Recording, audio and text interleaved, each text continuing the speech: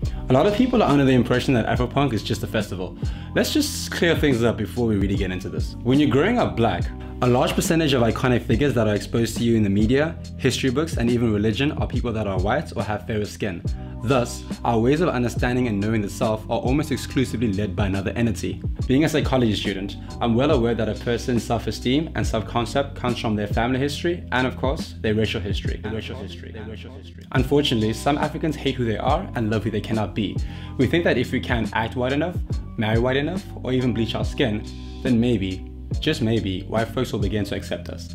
But then again, this isn't all by choice. I like girls with that light complexion look. I'm a victim. Good hair. Nigga, you so brainwashed. So this is where Afropunk comes in. They're not a festival, they just so happen to throw festivals. Afropunk is a cultural movement celebrating creativity and freedom in alternative black culture. Kids from across the globe who felt like outsiders nurtured this movement, encouraging expression through film, music, art, comedy, and just so much more. This all started off as a documentary. In 2003, the documentary called Afropunk was released, and its intention was to explore the role of black people in the punk scene and other alternative subcultures. Today, this culture has become a radical act of self-care, a realized demand of safe spaces for people of color. And in 2017, finally Afropunk came down to South Africa, but specifically Joburg. They always come to Joburg, like for real. Cape Town's cool too, you know, like come through to Cape Town sometime. I mean, it isn't the most African city, but it's cool. All the lineups were fantastic. In fact, this year's Afropunk lineup was just released a couple of weeks ago. But in this video, we do a countdown of some of our favorite lineups. You know what? I'm over-prating. Let's get into it.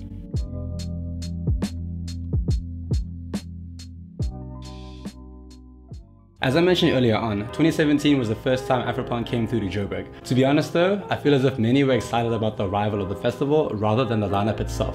Some of the names in the lineup included Anderson .Paak and the Free Nationals, King Ta vs Blackjacks, Lauren Vula, Black Motion, Theo Parazin, The Brother Moves On, and so much more.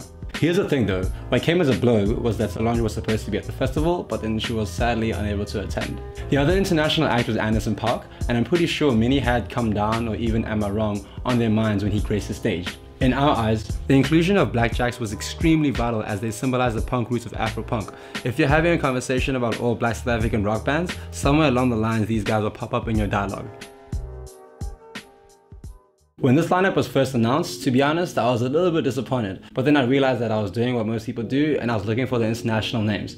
I took a step back and I started looking at the whole lineup and saw the local names. The lineup includes Solange, Miguel, Masego, Goldlink, Neo, Destruction Boys, Sho Madjozi, Darkie Fiction, Morena Leraba, and so much more. Solange just released a new album and the timing is so great as many would love to see the live rendition of that. The release of Tada and Lady left Masego hot on everyone's radar. And Goldlink. She see money all around me. Plus, he just released a new album. Going to local artists now, if you're going to be at Afropunk 2019, the group that you do not want to miss is of course Darkie Fiction. The link to their music is below, go listen to it, I'm not going to explain myself, check it out.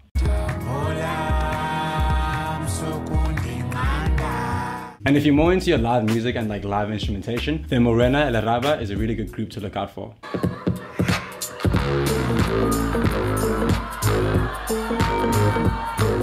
I also love the consistent addition of Gqom artists within Afropunk lineups. This year, Sho Madjozi and Destruction Boys are bringing the boom, boom, boom, boom, boom, boom, boom, boom. Alright, check me out. Muzi. Moonchild Senere.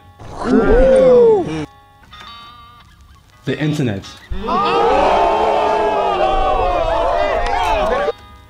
Nada. Okay. I firmly believe that this is one of the best lineups South Africa has ever seen. It's been decided, these are facts. Apart from the names mentioned before, the other names in the lineup include Thundercat, Flying Lotus, Youngster CPT, Dope Saint Jude, Faka, Questa, DJ Maporiza, and so much more. That lineup literally boasts itself. There's a fine mixture between mainstream and alternative artists that are on that lineup. I also love the inclusion of artists with a political edge on the lineup. These are artists such as BCUC and of course Public Enemy. The theme for 2018 was The People Resist, so it's no surprise. One of the critiques that Afropunk gets is the fact that they've strayed away from their punk and rock roots. If you look at all their lineups, international and here in SA, you'll see a dwindling amount of rock and punk groups that are not featured. The way we see it, the musicians at Afropunk are not just there to sing and rap. They're not just there for music's sake, but to celebrate and give voice to communities of difference. For those that have been marginalized for such a long time, when they see this kind of empowerment, it has a huge effect on their psyche. Secondly, rock isn't what it used to be, as it's morphed with other genres. Rock has been dethroned by hip-hop as the most popular genre in the world. The transformation of the lineup is more so an exhibition of Afropunk, presenting as artists that are relevant and of course, keeping up with the times. If you want to find out a lot more about South African music, you came to the right place. Huge shout out for those that have been watching our shit. Also, a huge thanks to Soundcast. This is where we make everything, and this is goodbye. I'm so bad at saying goodbyes, but yeah, check out our future videos too. Just be on the lookout, aight?